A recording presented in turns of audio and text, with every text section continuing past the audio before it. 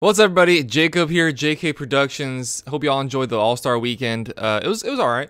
Three-point contest was good. It's nice to see Damian Lillard win. Dunk contest, Mac McClung was very entertaining. That actually was better than I expected it to be. And then the All-Star game, Bam Adebayo, just ran up the floor the whole time. 24 minutes, 4 points.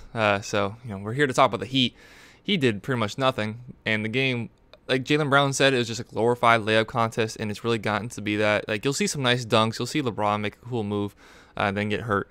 But it is what it is. We know they don't take it serious. There's no defense whatsoever, and I don't want to be an old man too much on it, but it just was not entertaining to watch. It took like an hour from the time the draft happened for the game to actually start. What are they doing? Anyways, not what I'm here to complain about. What I'm here to complain about is what happened earlier on in the day, and that was something that had kind of been building up for a few days. So Kevin Love was cut and was going to be passing through waivers. No one's picking up that contract, of course. So hits the market, and the Miami Heat signed him. And before I get into what I am mad about, which unfortunately a lot has been happening that's made me mad about the Miami Heat recently, before I get mad, Kevin Love in itself is not a bad signing. He provides the ability to stretch the floor. He's a 38% shooter, 35% from three. His numbers have deteriorated over the years. Just over 8 points per game this year, was in double digits for the entirety of his career up to this point, and has significantly dropped off the cliff, which you expect from a player of his age. He's been in the league since 2008. He's been around. He's won championships with the championship with the Cleveland Cavaliers, and kind of expected him to join a more solidified playoff NBA championship bound team, but he joins the Miami Heat, and just the signing unto itself I'm not that upset about because it does help.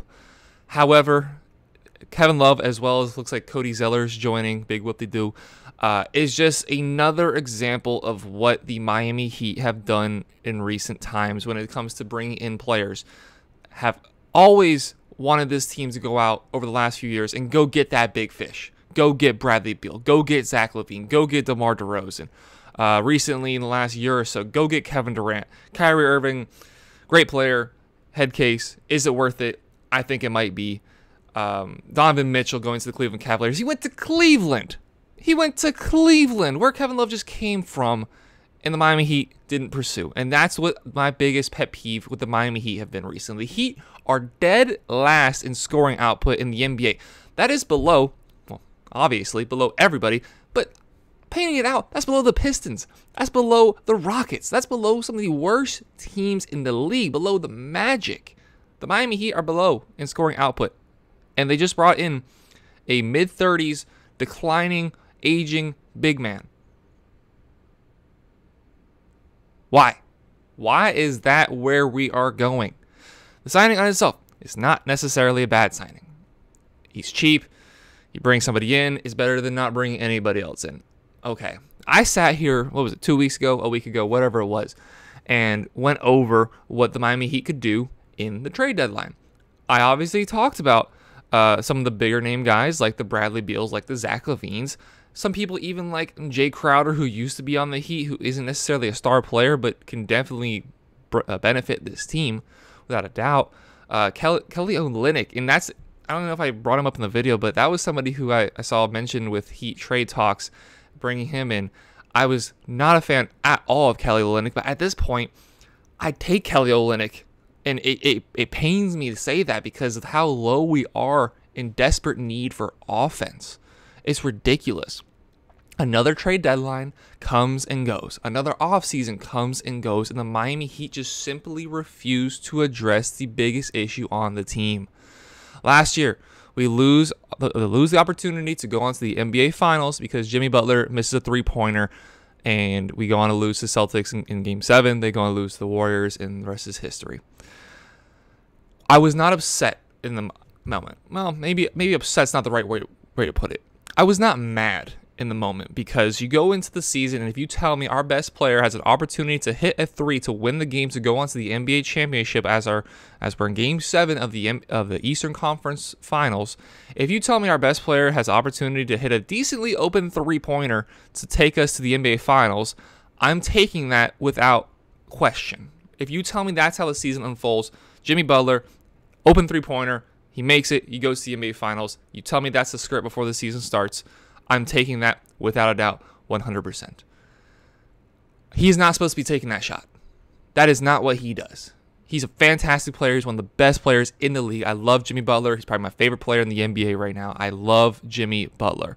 He's not supposed to be taking that shot. Tyler Hero, I wish would have developed his game to the point that he's trusted with the ball in late game situations. But here we are in year 4 with him, and we've seen improvement with Tyler Hero, but it's not to the point that we feel comfortable in those moments giving him the ball. I mean, how long did it take him to even start games in the NBA for the Miami Heat, let alone be trusted in big game opportunities, to get us to the NBA Finals? It's taken forever to get that with him. I'd argue we still aren't there confidence-wise with him, comfortability with him yet to be taking those big shots. Bam Adebayo, I love Bam Adebayo. We know what he is, we know what he isn't. What he isn't is dynamic scorer. He's added to his game. His mid-range game has gotten so much better every single year he's got into the league. I love Bam Adebayo. I think he deserves, and we rightfully gave him that extension because he is probably our second best player, even over Tyler Hero. What he is not is somebody you are going to give the ball to when you're down by 3 with a minute and a half to go. That's not where we're going. This team doesn't have that guy. Jimmy Butler's had to been that guy when that's not just naturally who he is. Jimmy Butler's a dog. Jimmy Butler is an absolute dog. He's not supposed to be given the ball when you are needing offense. And this team continues to neglect the offensive side of the ball, and I don't understand how. I don't understand why. We are hanging on by a thread. Not even hanging on by a thread, actually. We've fallen into the play-in games. Half game behind the Knicks right now. 10.5 games back, I believe it is. And still no moves at the trade deadline. The answer to all our problems is Kevin Love. I like Kevin Love. I think he can be a decent addition to this team. I think moving on from Dwayne Dedmon, who did virtually nothing, and bringing in Kevin Love and Cody Zeller, if you just look at that for what that is, I think it's great basketball. I think it's great management in that microcosm by itself. Just those few moves by themselves, I think, are great moves. What I can't help but come to the realization of is Pat Riley is holding this team back. Pat Riley, one of the greatest NBA minds of all time, has helped the Miami Heat get to the point where they are. I'm sure he was a huge point of what got LeBron here in the first place. His basketball acumen, bringing in Dwayne Wade, building this team like he has, being able to find all these undrafted free agents, and then, some of them don't pan out. Duncan Robinson hasn't panned out. Max Strus, while he's cheap, is doing decent for us. Gabe Vincent is a rotational player. He's good at those. He's good at finding those guys, and he's had the acumen, the charisma to entice players in the past to come in. He doesn't have that anymore. And now, clearly, he doesn't have, I don't even know what the right word is, he doesn't have the gravitas to go out and just push all his chips in the middle and say, you know what, we're getting Bradley Beal. I don't care we're going to pay him $60 million a year. I don't care we're going to have to give up Tyler Hero in 17 first-round picks or whatever it takes. That is our best chance to win a championship. Why are you hedging your bets? Why are you pulling back? Why are you holding on to the reins so tightly? This team is talented. This team doesn't probably have the players to move to add on in draft pack or trade packages. Like when the Suns went out and got Kevin Durant. We don't have a Mikal Bridges that is a phenomenal young player that maybe is undershadowed being behind Devin Booker, Chris Paul, and would certainly be undershadowed behind Kevin Durant. We don't have a player like that. We have Tyler Hero, who we hope can emerge into a legitimate NBA star. It's still hope in this time. We have no guarantees on the offensive side of the floor every time we go down. It's so hard for the Heat to get a basket. It's ridiculous how hard it is for the Miami Heat to have a good offense. Even when playing against bad teams, it shows up. It doesn't make sense. You are one of the most respected teams in the entire NBA. Even Pat Riley, you're one of the most respected people in the NBA. And time again, over the last 4 or 5 years, you've let this team down. I really respected when LeBron walked and he decided we're not going to go into rebuild mode. We're going to try next year. We make the playoffs. We beat the Hornets in the first round and we lose to the Raptors. that really gave me hope as a Heat fan. Like, oh, we're taking every season seriously. There's no such thing as tanking. There's no such thing as rebuilding. We're in a constant flux of trying to put the best talent on the floor as possible. That really gave me hope as a Heat fan when we lost LeBron.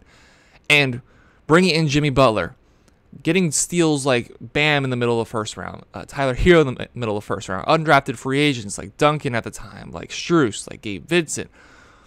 We thought maybe Kyle Lowry, getting him would bring some championship acumen, coming just a couple years off of an NBA championship. And what we've seen in the last couple years is just everything revert back onto itself. Everything collapse onto itself, where it's like, maybe we should have just tanked. Maybe we should have tanked for Wembanyama. Maybe we should have tanked for Zion Williamson, Cade Cunningham, Jalen Green, these emerging stars in the NBA. Zion's got the Pelicans looking really good. Cade Cunningham can't stay healthy. Wembanyama's all but guaranteed to come in and be a bona fide star. The Heat, I believe, still think they have that mentality that they're trying to put the best talent on the floor at possible, but they're not willing to put their chips in. I like Kevin Love. Cody Zeller's all right. They're not championship moves. And if we're not talking about championships, then what are we doing?